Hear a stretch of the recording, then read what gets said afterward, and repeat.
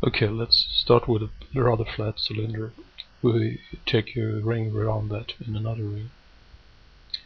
We can continue, but let's start from there. Let's fill the cylinder by half. By adding another half, the cylinder will be filled and flush or carry its content to the next ring, which will then be half filled. If we add another half to this ring will also be full and flush its content to the next ring, and so on.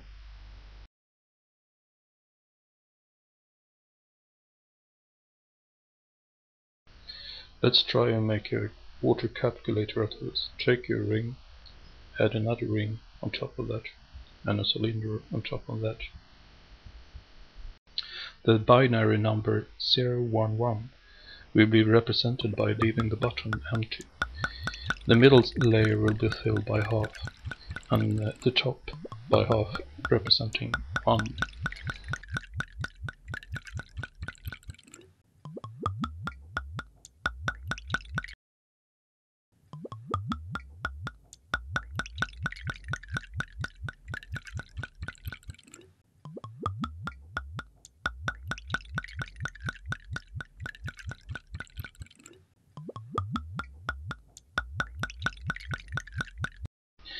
Now let's add 001. Only the top will be filled by another half and hence full. Its content will then be flushed or carried to the next ring.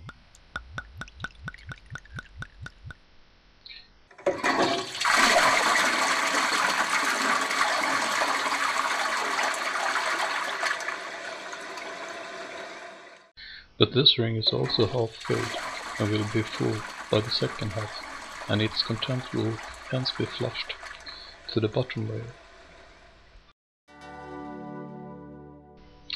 giving the result 100.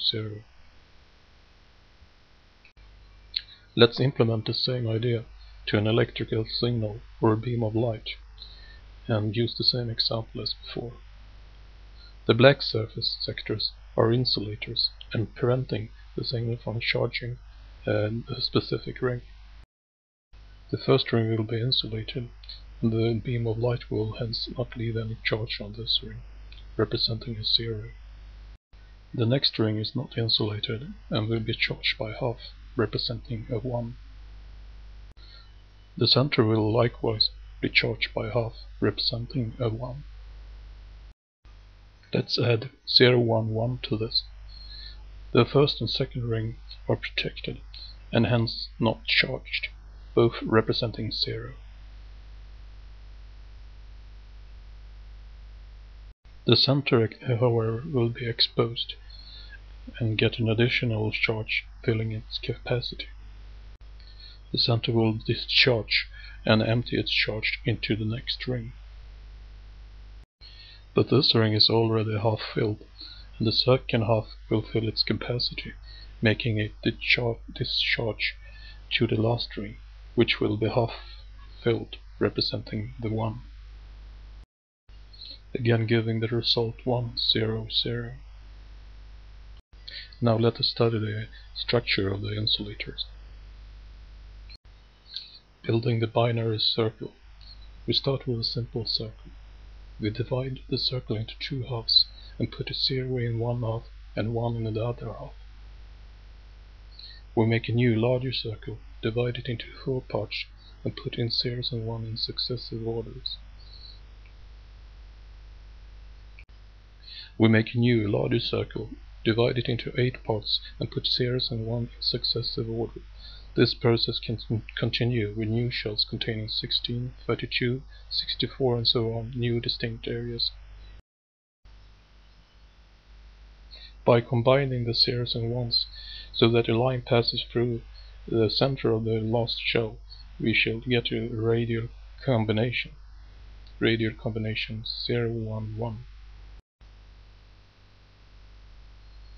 If we color each 0 area black and each 1 area with a white, we get the following map. Properties of the binary circle. Radial combinations can represent truth tables for the Boolean function f. In the following case, the AND function. The arrows points to the result f in the center.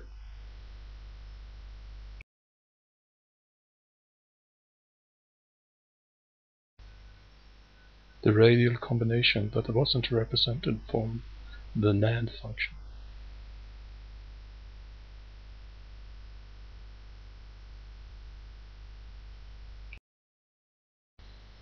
The following animation shows some of the representations in both the truth table and the binary circle for the Boolean function, see below.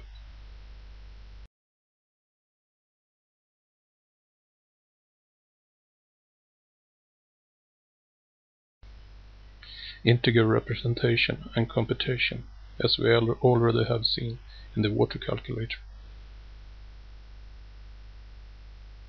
Adding 31 to 27 equals 58, which is represented by the red line. Memory by drawing a path and marking radial combinations, for instance. The path can be seen as a member for a string below.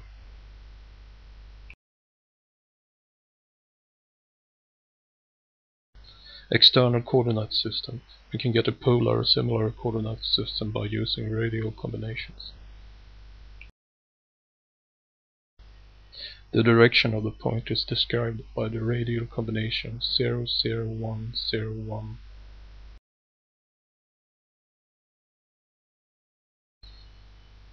Internal coordinate system. We can get a polar similar coordinate system by using radial combinations. 1101 points out the cell that is marked.